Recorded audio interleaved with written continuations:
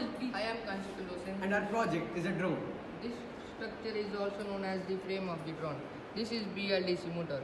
This is ESC, electronic speed controller. This is flight controller. This is flight receiver, and this is 10-channel remote.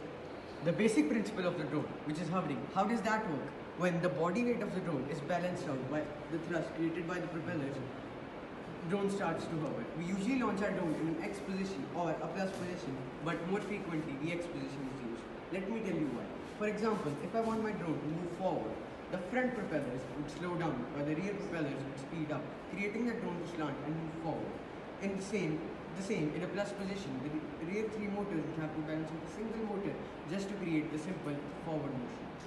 Now, we just talked about slowing down or speeding up the speed of the propellers. How does that work? The ESC, electronic speed controllers, lowers or raises the voltage according to the motor's needs and the user's directions.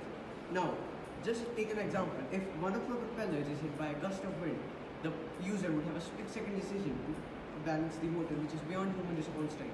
So that's where the flight controller comes into rescue. The flight controller is like a mini pilot that sits inside your drone and makes any changes that a human can't. For example, in this situation, the gust of the wind is hit by this propeller, and the flight controller would give directions to the ESC to speed it down and balance it.